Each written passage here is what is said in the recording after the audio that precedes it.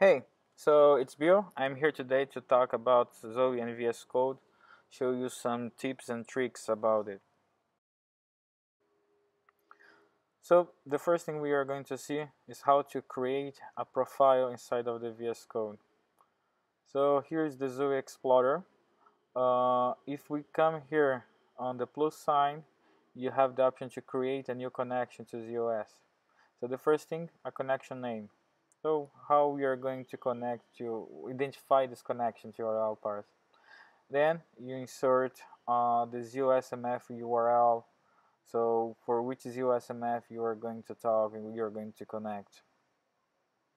So it's the address and the port. The next thing is the username for your connect. So which username you are going to authenticate on the LPAR. It's gonna ask you the password.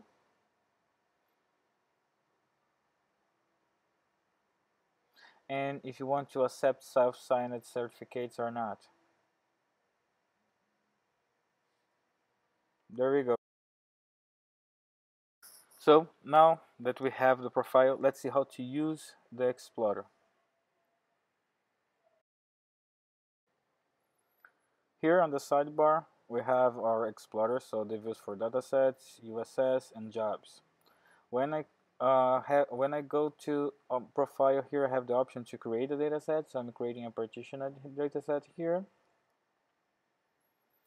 This brings to me the PDS that I just created, and I can also create a member here from the Zowe Explorer. So I will pass here the name of my member.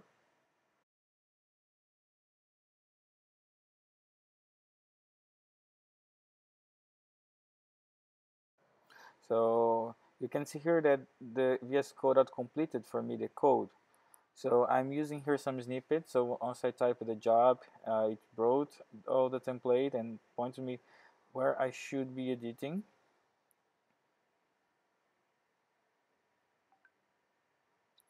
And that helps a lot when I have to create something from scratch. So you see that I start type and it brings for me the step that I want. I just change the name, point the cluster that I'm creating.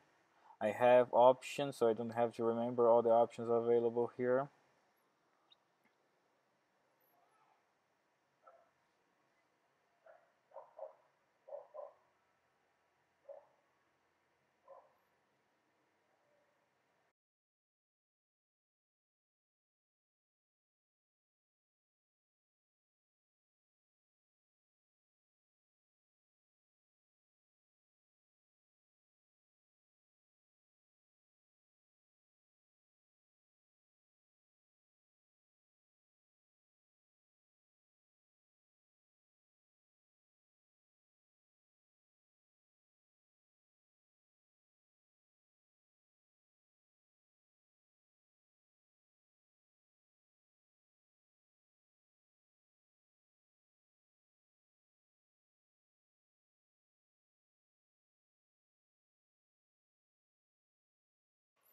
All the snippets that I'm using here while I'm creating this JCL, they are available with IBM Z Open Editor.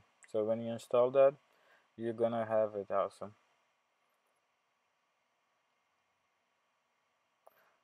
Okay, so almost ready. So I have now my job completed. I'm saving, the data set is uploaded. If I come here and right click submit job, the VS Code creates the link for me. I can direct from that view my job. So I see here the job that is executed, completion code 0, all the parts of this job that are on the spool. I can just view them here from my VS Code.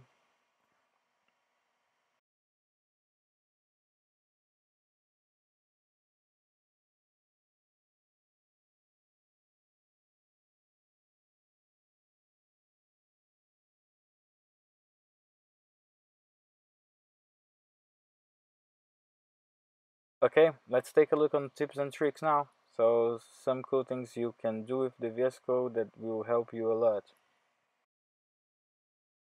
Okay, on the main screen you have here some tips already about the shortcuts. So I'm going to start with Command P. These are the shortcuts for Mac. You can check your own. And with Command P I can navigate through the files I have here on my machine.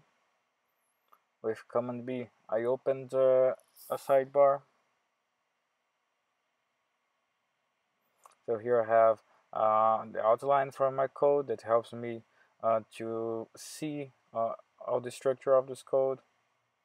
You see that when I'm starting to edit this COBOL, I have some options here that will highlight the variables and where this is defined. So if I select it and then I right click, I have here peak and peak definition. And a bigger program that will be really useful, so you don't need to change where you are to see where this variable were defined.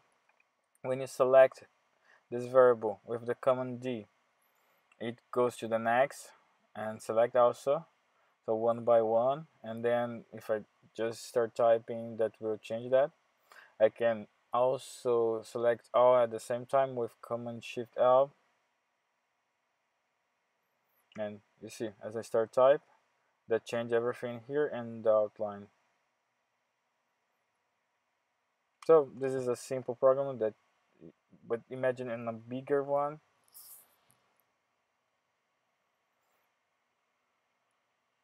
Here I have the GCL we just created, so my copy of that. You see, if with the shift option press it, I can select a block of my command, and then I can just cut that or paste some content inside, and it will respect the structure.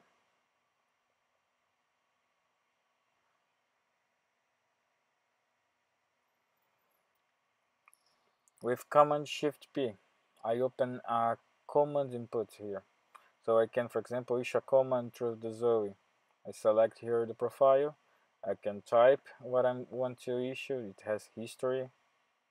And once I issue a command, it brings in the output area the results of my command. So if I'm working something here on the VSCode, I can just interact with the helper, send MVS commands, and everything from the same screen. That's for me very useful.